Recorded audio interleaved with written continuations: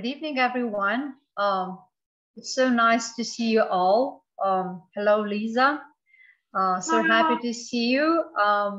Thank you for joining us today. It's Thursday, 6 p.m. and we're starting our series of English Without Borders webinars.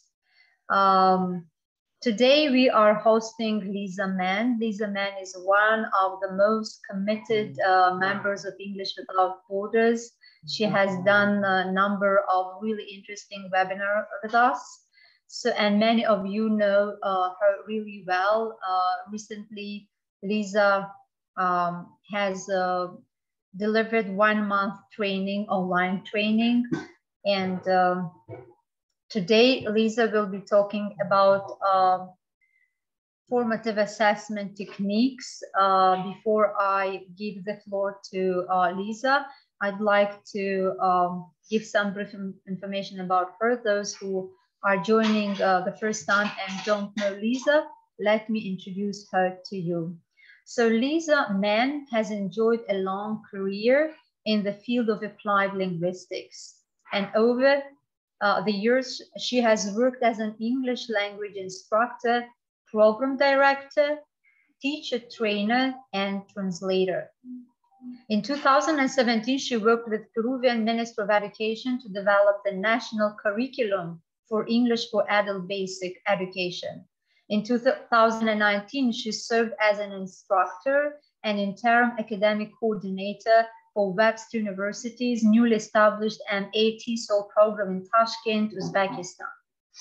2 years later, she worked with the TESOL International Association to co-develop and co-deliver the blended TESOL Core Certificate Program as part of Uzbekistan's English Speaking Nations Initiative, a large-scale project designed to sharpen the skills of up to 15,000 secondary school English language teachers all over the country.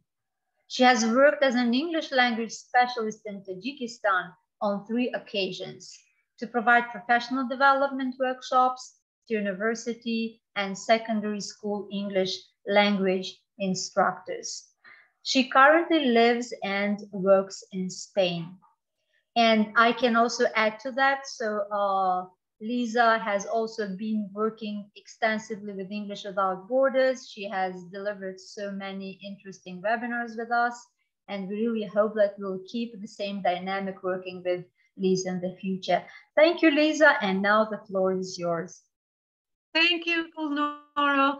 And thank you, my devoted teachers who have come to this webinar after spending the whole day with me. I'm sure you must be getting tired of hearing my voice.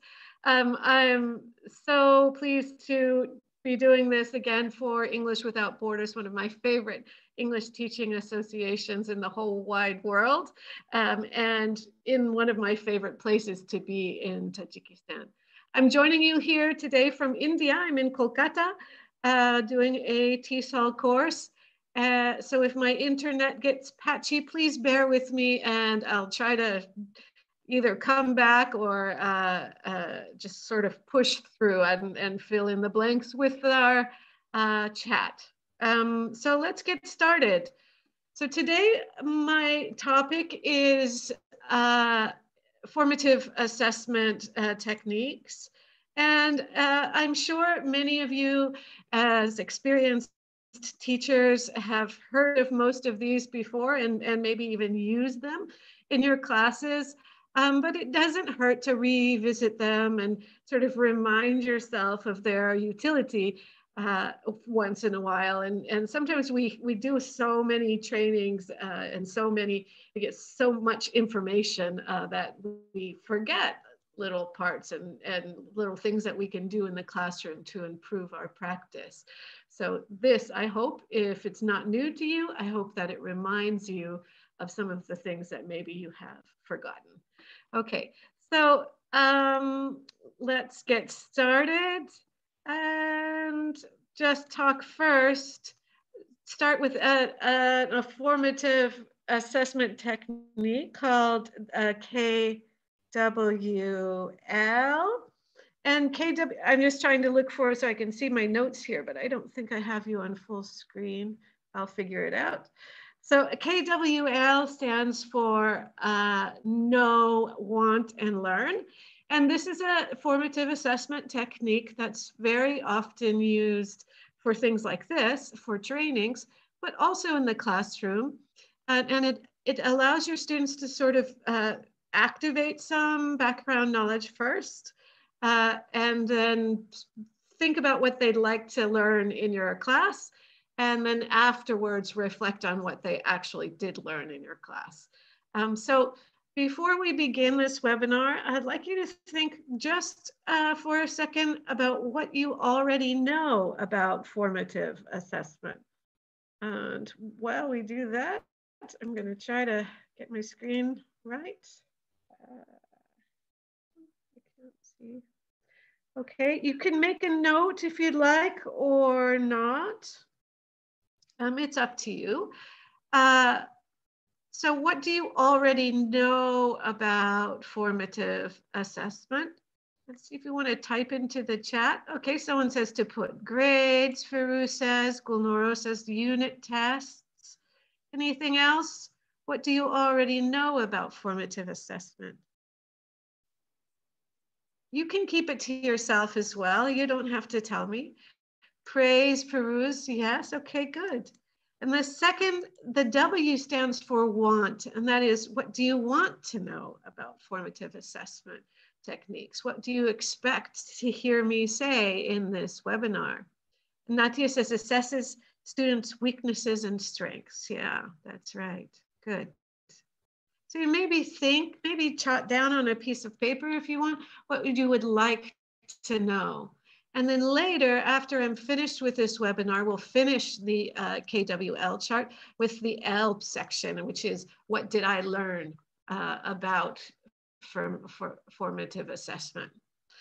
All right, so let's get started. I'm having a little bit of a technical issue in that my screen is not as big as I would like it to be, but that's okay. Doesn't affect you, I guess, so that's all right. Let's see, maybe it's one of these ones. No, okay. No problem. All right, so let's take a look at the contents for today. We're going to look at the difference between summative and formative assessment, two types of assessment that we all use as teachers, and that we all need more tools for, and more tools and techniques. Then secondly, we'll look at some of the tools and techniques we can use to formatively assess our students, So let's take a look first. Now, probably you already know what the difference between formative and summative assessment is. Fernando's written a nice explanation here. And as I say, we do both of these in our classes fairly regularly, usually, The goal of summative assessment is to evaluate student learning at the end of an instructional unit. So it's usually associated with a score or a grade, This is this is our unit test, for example. In university, sometimes it's just one big exam at the end of the course that tells the teacher supposedly whether you've learned or not, whether you've learned the content or not. And it's connected to some kind of formal evaluation score or grade. Formative assessment, on the other hand, is used to monitor student learning. So look at the difference in these verbs.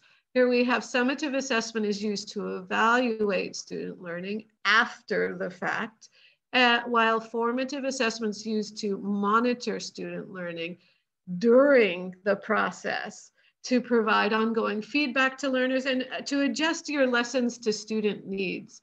But that's not all formative assessment does. It also helps our learners know what they still need to work on, which is very valuable to them for a lot of reasons, which we'll talk about in just a minute.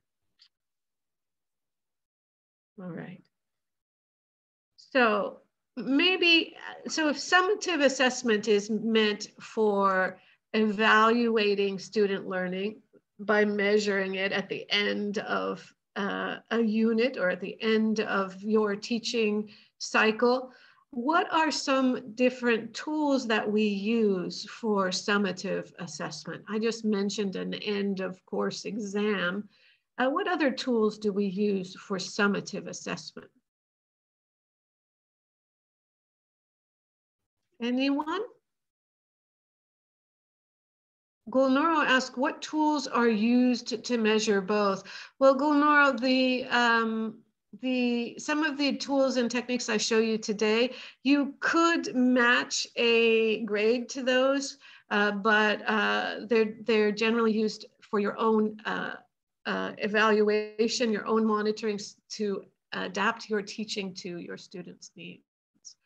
Okay, so here are some summative assessment tools, progress tests, diagnostic tests, essays, tests, anything else?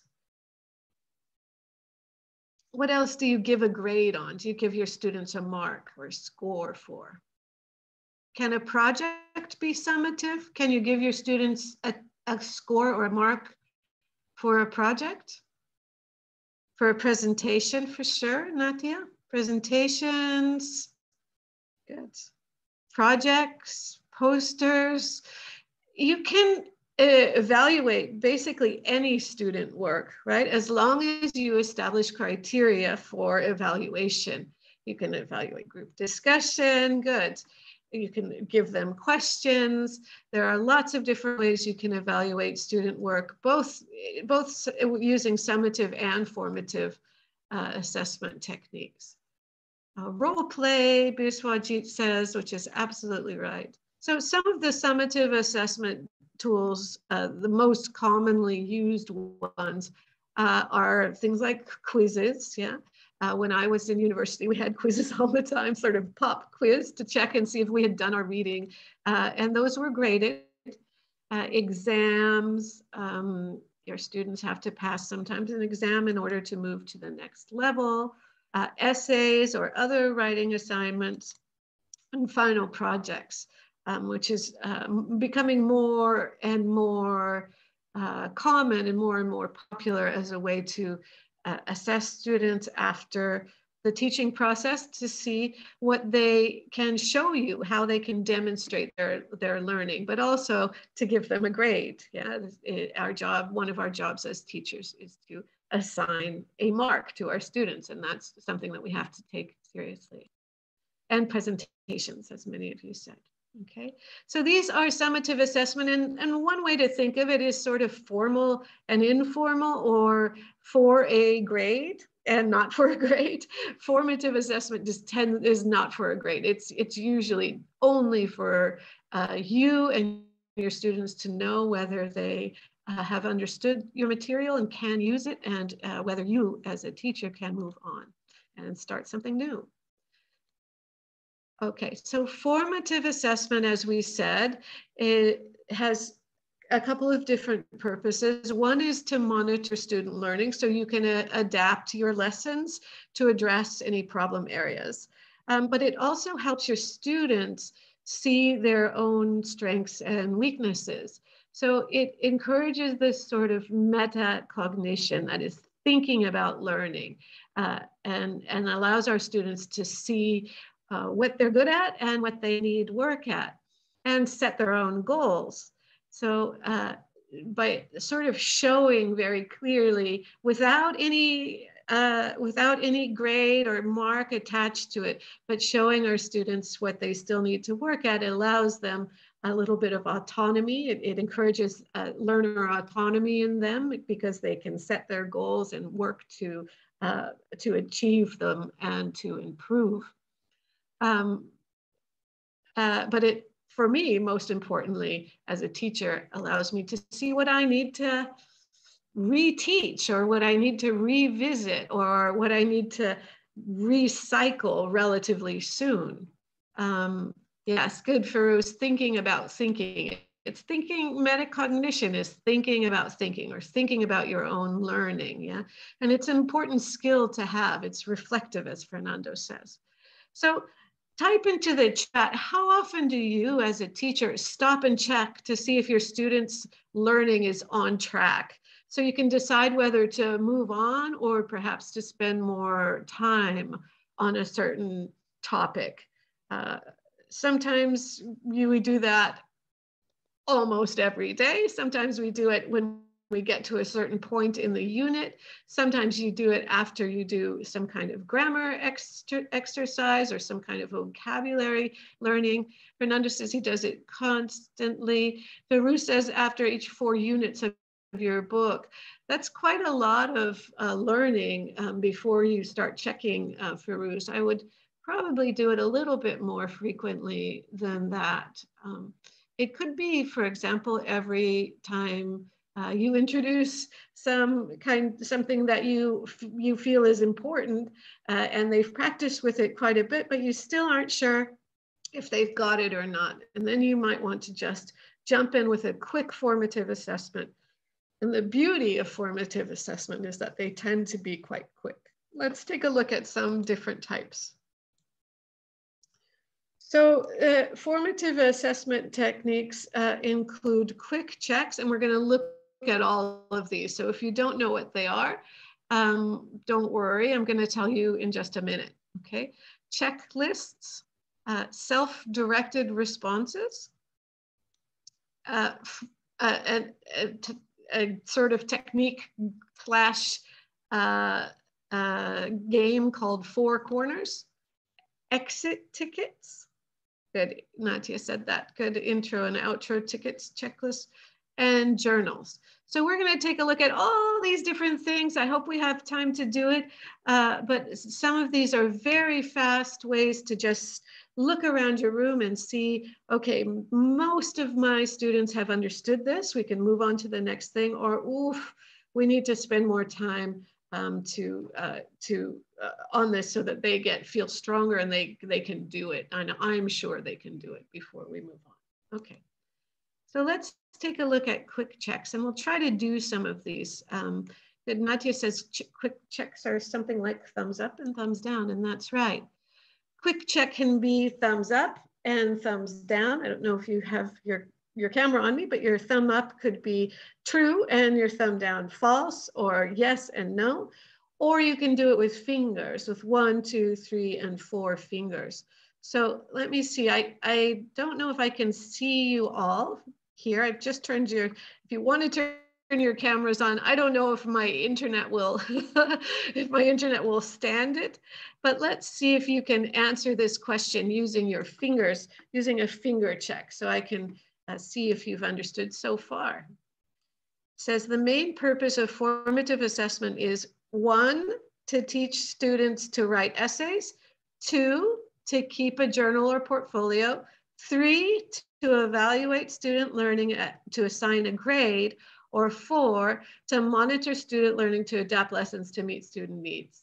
So you can hold up your fingers, or you can type a number in the chat. Nadia has 4 fingers. Ferouz has 4 fingers. Sandeep, I see you, but I don't see your fingers. Biswajit says 4. Good.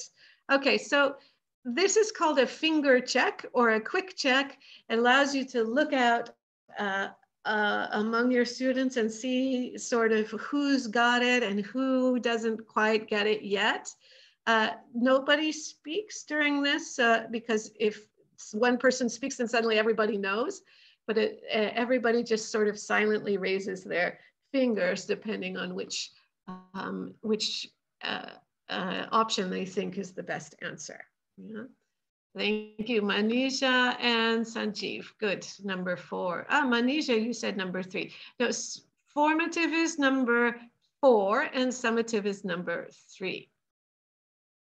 All right, so let's take another look at a different quick check. These are whiteboards. And we don't have these here, obviously, because we're online. But with a whiteboard, these are just document holders that have a blank sheet of paper in them, and your students can use a whiteboard marker on them, and they're easily erasable.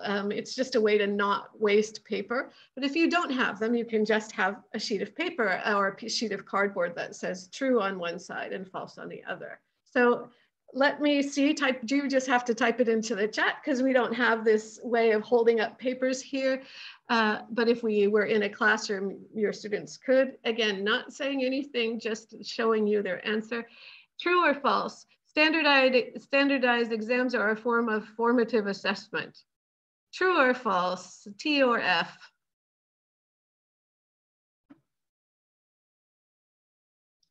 Guru says true. Do you agree, everybody? Gulnuro says false. I don't know how to pronounce your name because I can't read Cyrillic, but you say true, true. Fernando says false. Mary says false. Okay, so now I see, because you have this, I'm looking out and I have this mix of true and false, that I need to probably repeat this again, because some of you didn't seem to get this right. So a standardized exam is something like the Cambridge First Certificate or the TOEFL or the IELTS. And these exams, or exams created by your school district, these exams are summative because they are for a score. They also tend to be high stakes, and a high stakes exam means it's very important, that it can change your life in some way. So standardized exams are not so that you can monitor your students' learning. They are for a grade, and they evaluate your students for the purpose of passing them or failing them, moving them on to another level, changing their class, etc., allowing them to enter university, all kinds of things. You could use, I imagine, a standardized exam as a type of formative assessment, but it would be strange. Standardized exams are very formal. Yeah. Yes, Gulia, thank you. All right, so let's move on to the next one. This one you can use in your chat box, the emojis. And again, these are just with whiteboards or just a piece of paper where they draw an emoji on it. If you're in an online class, you can use the emojis that you have here in the chat. So how do you feel about the weather this week? If you've doing a lesson on the weather, and here in India this week, the weather has been extremely hot. So we feel a little bit crazy. Okay, Mary says, nah. She's like, nah, it's not good or bad. Yeah. Farouz is very happy about the weather. I know my teachers I'm working with here in Kolkata, we've been having a very, very hot period. Mijanur, yes. End of year's exam are formal and therefore they're summative. Yes, that's right. It's really the assignment of a grade and the importance of passing or failing, or how well you do, how well you score on the grade that on the tool that makes it either summative or formative. Okay, so whiteboards, thumbs up, thumbs down, 1, 2, 3, 4. These are ways that you can easily look out and check and see who gets it and who still needs a little bit of work. Okay, good. Some people are not enjoying the sun this week, but some of us are. Okay, now what about checklists? A checklist is a type of rubric, really. And sometimes they can be super simple, just like this.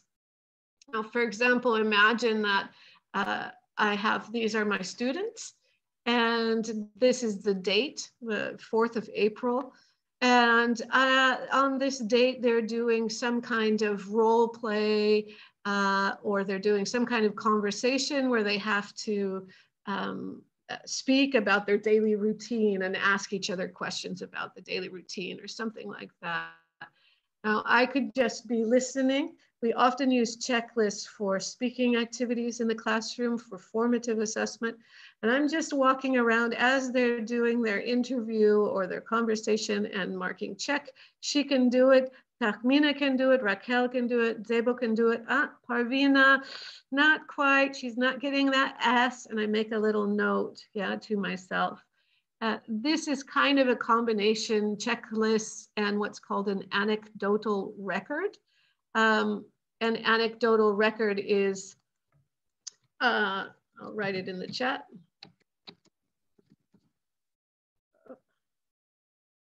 Is just a note to yourself so that you can remember what your students need, what they still are kind of shaky in, and what you can expect to have problems with later on. So this is a checklist. They got it, they don't have it. Yes or no? Can they do it? Can they not do it? Yeah, and you can use the same checklist again and again for all kinds of different tasks, for speaking, reading, writing, listening, but quite often, as I say, used for speaking. So you're just going around listening and seeing if they can do it.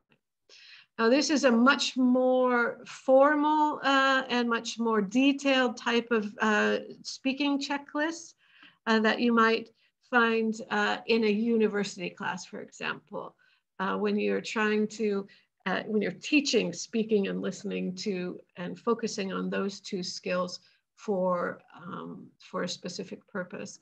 And then you would have this broken down in a very rubric-like manner, but again, not assigning a score, just yes or no. Yeah, can they do it or can they not do it? Yeah, and this allows you, especially in a university context, as you move along through the term, to sort of pinpoint the students who might need extra help and tell them, hey, listen, Simón Bolívar, why don't you come and see me in my office, because we're having some problems with, I see that you're not sort of using the appropriate expressions and the functions, and I just want to talk to you a little bit about that.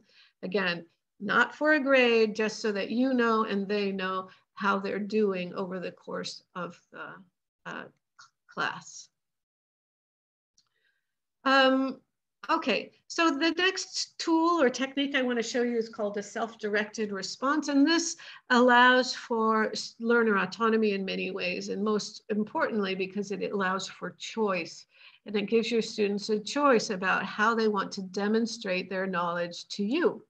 So a self-directed response is a way to demonstrate understanding by summarizing the topic, and they can do it in many, many different ways.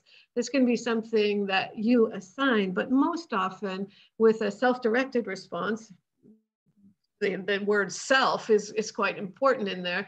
The student chooses how they demonstrate their understanding. And this can be something they do as a homework assignment over the course of a week, for example, to show you how they have understood the content of your last unit.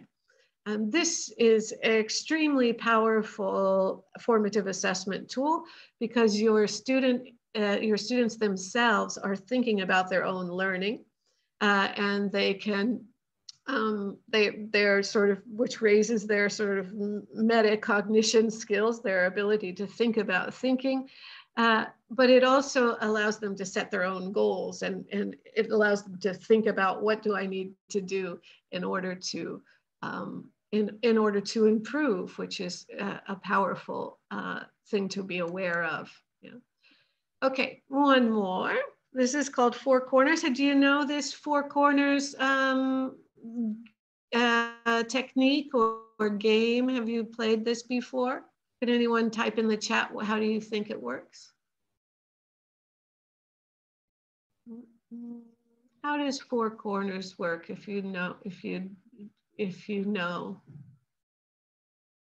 We can't do it here, obviously, because we're online and we don't have any corners.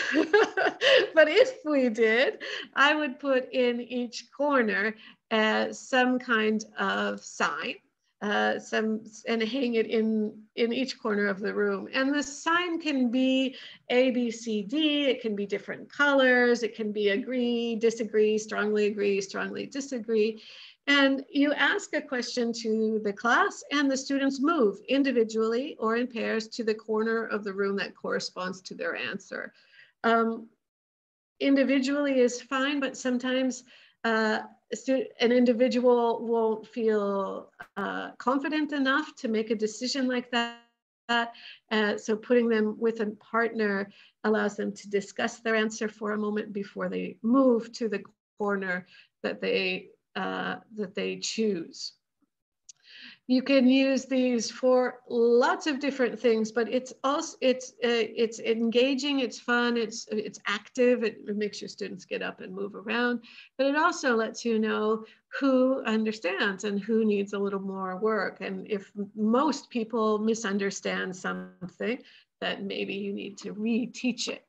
Yes, Biswajit, we played it today. We sure did. With what did I have in the corners today? I had, well, it wasn't corners because we were in such a giant room, but we had sometimes, always, often, and never. And we talked about different teaching practices and how often we do them. All right. So it's a great starting point for formative assessment, but it's also a great starting point for a conversation. So what would you do after this? What would you do with the results of this? Imagine you have A, B, C, and D, and everyone gets the answer right. Everyone moves into the correct corner. So you have 4 answers. What would you do then? What do you think? Everyone gets the answer right. You say, you're doing a reading comprehension and you say, what did the boy say to his sister? And then 4 possible answers, and the kids have to move around. Well, if everyone gets it right, if everyone has the correct answer, you simply praise them. Well done, that's right. But if half of them get it right and half of it don't, you can ask the ones who did get it right to help the others. Explain to them why you think it's right and why you chose what you did. Yeah. So you give them some feedback, but you also give the students who have understood the chance to help those who haven't. But you're also taking note who hasn't understood so that you can help them a little bit more later. Now, if most people are in the wrong corner, maybe it's appropriate to reteach or to revisit what you've just taught. All right, so another formative assessment technique that is very often used are exit tickets, or sometimes they're intro and outro tickets, although all those tickets going on for me is a little bit much. And exit tickets are useful, I think, sometimes, but I've never fallen into the habit of using them all the time. So I pick and choose when I use an exit ticket. And exit tickets are basically these types of things. They are something that your students write down as they're leaving the classroom. And there are lots of different ways you can do it. This one, for example, this girl said she had to choose one word that she learned today. And she says, why I choose agreement? Because we learned how to check our papers for subject and verb agreement. I was finding errors in the songs, right? So she wrote down the word that she learned that day and what she thought was interesting to her. Here, the 5 things I do every day. This is a way the teacher collects these and she can automatically see, okay, these guys understood those verbs. They understood wake up, they understood hug, they understood brush, and they understood play. And you have this evidence, this data that tells you that they've got it, right? I don't know why that's in there twice, but there you are. So those are some exit tickets, but I'll show you a few different kinds. Sometimes they ask for a general reflection about the lesson, and they look like this. So today we learned about blah, blah, blah. For example, blah, blah, blah. I can use this when. So for example, today we learned about the daily routine. For example, I get up at 6 o'clock. I can use this when I'm talking to my friends and telling them about my life. Yeah, so these are a general reflection about the lesson in general. And again, this kind of metacognition, which is a powerful tool to have. There's a different one with a general reflection. The most important thing I learned today is, for example, blah, blah, blah. The most difficult part for me to understand is that. If 1 or 2 or 3 students have this difficult part, maybe the next day you want to revisit that and reteach that. Yeah. Or maybe if only 1 kid says it, maybe you just want to help him or her. Yeah. Exit tickets can also require students to complete a specific task, like those ones I showed you at the beginning, where they had to choose the word that was most interesting to them, or they had to write 5 things they did that they typically do. So here, again, write 3 expressions I can say related to the weather. They have to write these out. Everyone hands them in, and you see if there are any problems. Yeah. So, for example, it's super hot today in Calcutta, or it's sweltering, or it's extremely hot. I don't know if I can stress enough how hot it is today in India. It is burning up. Or, for example, 3 things I plan to do next week. Again, we're checking, can they use that future that we've been talking about today in our lesson? Those are some exit tickets. Another formative assessment technique are journals, but journals can be tricky, can be kind of tricky. So I want to have a little conversation in the chat box about using journals. Because they are tricky. They're wonderful in many, many ways, but they can be kind of hard. So let's talk about first some advantages and disadvantages of asking your students to keep a journal. And a journal is, again, just them writing about their learning experience and their learning process, or about their lives in general, in a sort of continuous way. So they have, maybe they don't write every day, but they write every couple of days or every after every class. So what could be an advantage and disadvantage about asking your students to keep a journal? What do you think? I think for me, one disadvantage is some kids don't want to keep a journal. Right? Sometimes it's a hard sell. They aren't so interested in keeping a journal about their learning. Yeah. Okay, maybe they're true about themselves, but the journal, again, if they're only doing it for themselves, they might be true, but if they know that you're going to read it, they might feel a little that, and this is a disadvantage, they might feel a little nervous, or as Sandeep said, they might lie because they know the teacher's going to check it. Nadia says they monitor their own learning and progress, and that is a huge advantage of a journal.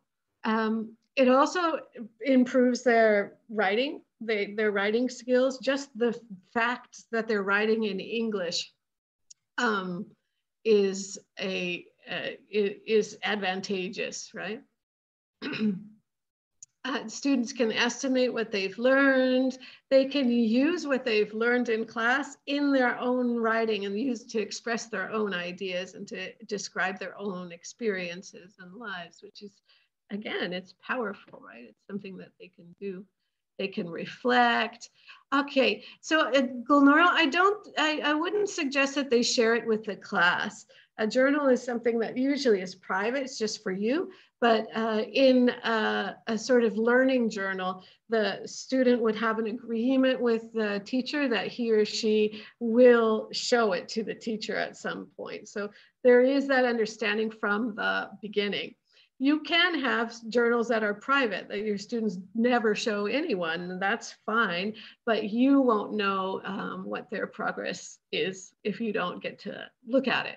So it depends on what your objective is, but I've had my students I've had them show me their journals, their writing journals for me, just not for a grade, just so that I can see what they're writing and that they are writing.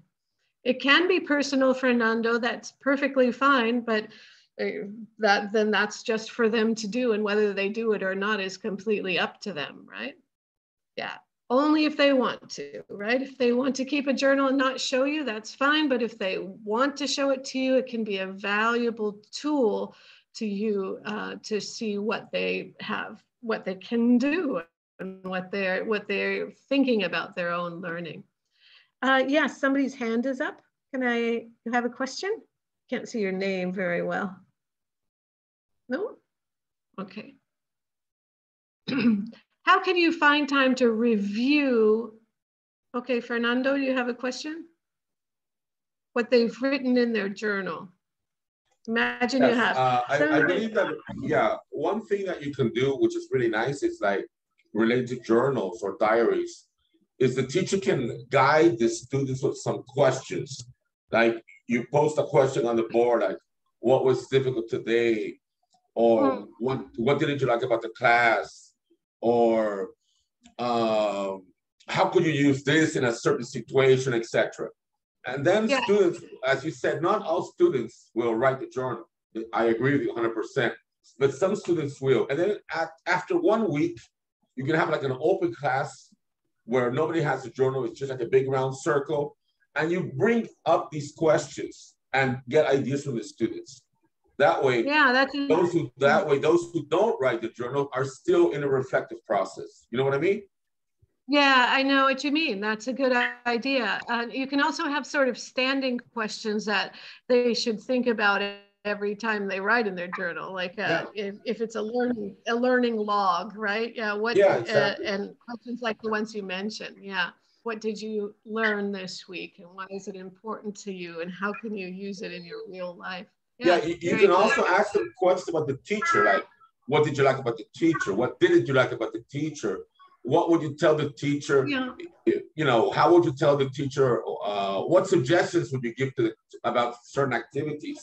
And that's the reason why I believe that the journals can only be read by the teacher if the student wants to.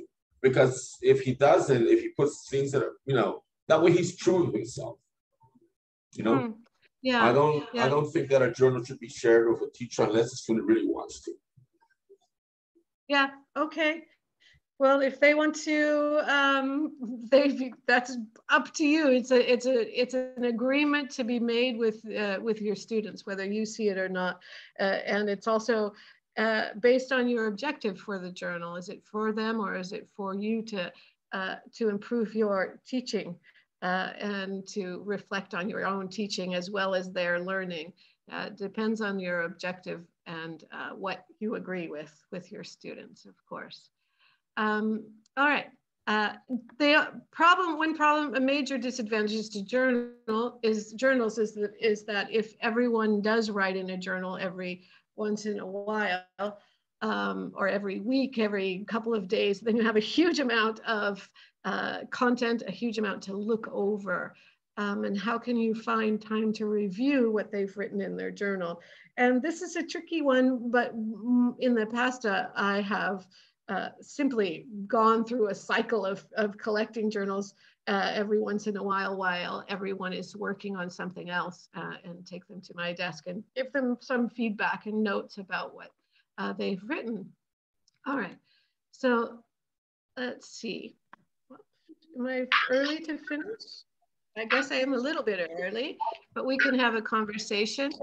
So to sum up, formative assessment lets the teacher know when his or her students are ready to move on or when further instruction is needed. And this is something that every reflective teacher needs to think about, right? Do I need to reteach this, or are we ready to move on? And many novice teachers, beginning teachers, just tend to push on. We've already done that. We're not going to do anything more about it. Well, a reflective teacher and a good teacher who's dedicated to teaching and learning will reflect, will gather data from his or her students to find out if it's okay to move on yet, or if further instruction or explanation is needed so that they really get it. Formative assessment also helps students to understand what they still need to work on. And this is important, just as important as you knowing what they still need to work on, because it helps them to create, it helps to promote learner autonomy and, and allows them to set goals for themselves. Some formative assessment techniques contribute to creating an active classroom in which nobody sits passively. So if you're calling on students one by one, what are the rest of your students doing while you're calling on one person? Well, they're probably just sitting there. Yeah. And once one person answers, nobody else will have the chance to answer. Why would you do that? They would just repeat what the last person said. So using things like finger checks and whiteboards, those allow everybody in the room to answer at the same time, and nobody's sitting there passively while you call on student after student after student. Other formative assessment techniques encourage metacognition, or thinking about learning, which raises self-awareness and increases motivation and learner autonomy. It allows students to set their own goals, and to make choices. If you can allow them to make choices about how they demonstrate their knowledge and how they demonstrate their understanding, it's extremely motivating to have that choice. And you saw that with the choice of drawing a picture or making a graphic organizer or writing a summary. Given them all of these choices of ways to demonstrate learning that both take into account learner differences and give them choices, which promotes autonomy. All right, so at the beginning, we thought about what we knew about formative assessment. You thought about what you want to know about formative assessment. And is there anything that you have learned about formative assessment? I know most of you are experienced teachers who probably knew most of this already, but maybe you learned something new. If you'd like to, you can type that into the chat, or you can tell us what you think. And I'll see if I can look through. I haven't been able to read your notes since you've been going, but I will look now and see if there's something that I thought was good that I want to include. I learned from you.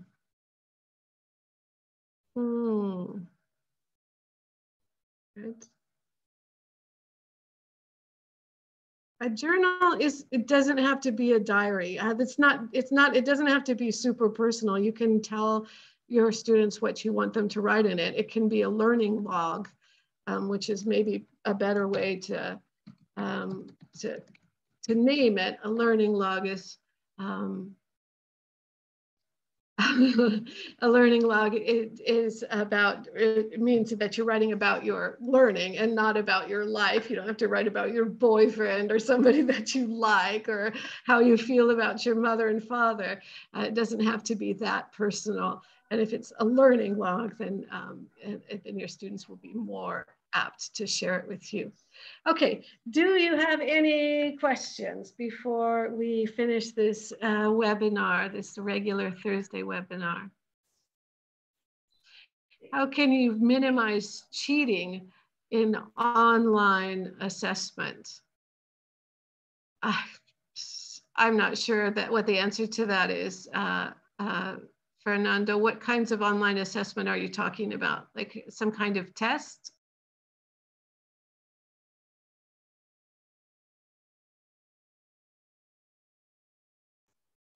Like a multiple choice test, is that what you mean?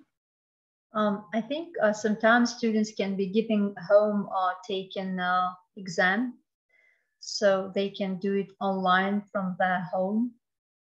But I don't know what kind of assessment. So how you can detect if they are cheating or not, and how you can assess it. I think this is what he meant, but yeah, I'm afraid I don't know the answer to that. I mean, I've only been teaching online for a few years, and I've not had to do online assessments. And when I do assessments for my university students, it's not a multiple choice or something. They have to write something, so it's not. They can use the internet, but if you have a multiple choice questions, I'm not sure about the answer to that, I'm afraid. Maybe just by using a different type of assessment, like something that requires a creative answer that can't be plagiarized, or some kind of thinking question, open-ended thinking questions, rather than something that is just a fact that they might find or copy from the internet. Good. Natia, you ask a good question. She says, I'd love to know some effective ways for using and analyzing the information collected by some of these techniques. One way, when I was teaching a writing course, I teach a lot of writing courses. One writing course that I taught that had several assignments throughout the term, I focused on 3 or 4 errors that each student had, and I had an Excel sheet. So the idea was, rather than asking them to improve their entire writing skill during this 9-week course, it was to focus on each student's real weaknesses and ask them to just focus on fixing those things. So one way is just, and it didn't take that long actually. When I started doing it, I thought, oh, this is going to take forever. But once you have your student's name and you've determined which are the errors that they most frequently make, then they start looking for them in their own work as the term progresses. And if I was just keeping a count, literally, Natia, a count of how many times they made that mistake in their work. So some of them, for example, would have some subject-verb agreement problem, for example, and I would say, okay, in this first essay, you made this mistake, 7 times. In the second one, you made it 5 times. And we're hoping to see that kind of progression, that it's going down and down, and they're becoming more and more aware of it. So using just an Excel sheet and counts, although it's heavy for you at first, in the end, it's worth it. And you can, when you have a meeting with the student at the end of the term, you can show them their progress, which is really pretty powerful for them, because they see that their effort has not been wasted. Let's see, what's the difference between assessment of and assessment for learning? What do you think? Who knows that, the answer to that question? So if we're thinking in terms of summative and formative assessment, we might think that assessment of learning is a summative type of assessment, and assessment for learning is a formative type of assessment. In other words, we're assessing our students to help them better learn. Yeah, and that is an ongoing process that happens throughout the course, throughout the class, throughout the term. Assessment of learning comes after the teaching, after the class, after the course, after the content. And it may be for a grade, yeah, for a mark. Yes, Sandeep, I agree. They need to have an idea of why they need to maintain the journal. So a log, a learning log, calling it something like a learning log may be a little bit better than calling it a journal. Yeah. Okay, anything else? All right. What online tools can we use for assessments? You know, I wish I could answer that. I don't know any online assessment tools. I'm afraid that's not my real area of expertise, but the best assessments come from your own teaching. What did you teach, and allowing your students to express their understanding and demonstrate their understanding in some kind of very personal way. Yeah. Okay.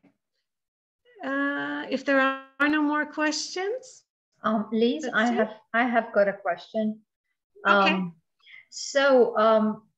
After your session, I'm now kind of doubting if I called summative and formative assessment in the right way.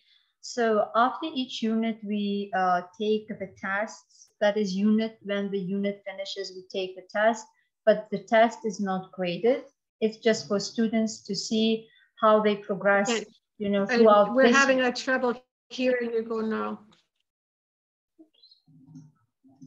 Can you hear me now? I can't hear you anymore. Does everyone hear? And is it my computer? I can't hear you. Hello.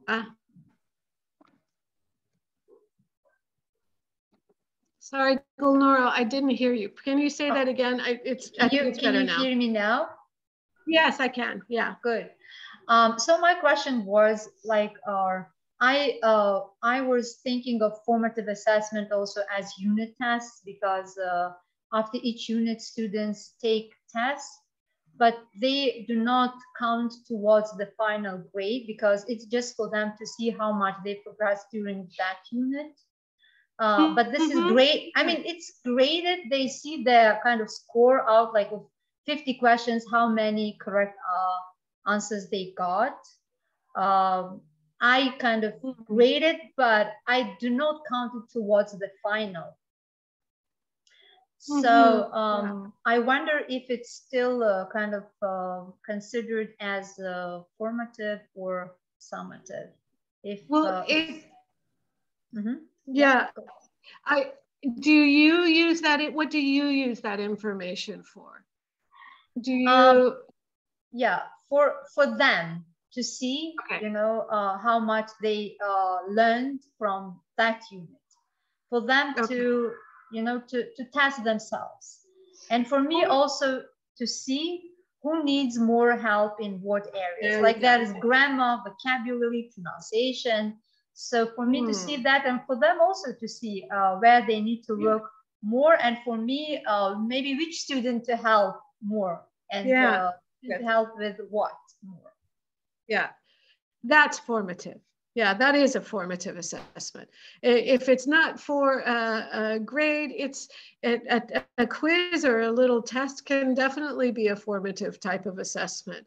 But this kind of ongoing sort of quick formative assessment is in addition to that super useful, so that when you get to the end of the unit, it's not already too late, if you know what I mean, to help them through the process. Yeah, that's formative. If it's not for a grade, if it's for them to know and for you to know and to improve the teaching learning process, that's what formative, that's the definition of formative assessment. But you know, they get really worried when I bring the tests with the score.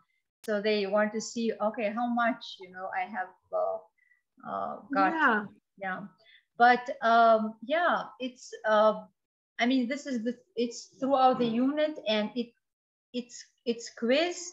It's kind of graded, not, again, I'm not grading it towards the kind of counting it towards the final exam, but it also helps these students to get, you know, more practice of doing quizzes, so that in the final exam they already know, you know, how to deal, you know, with these kind of questions. Yeah. So yeah. So thank you very much, Liz.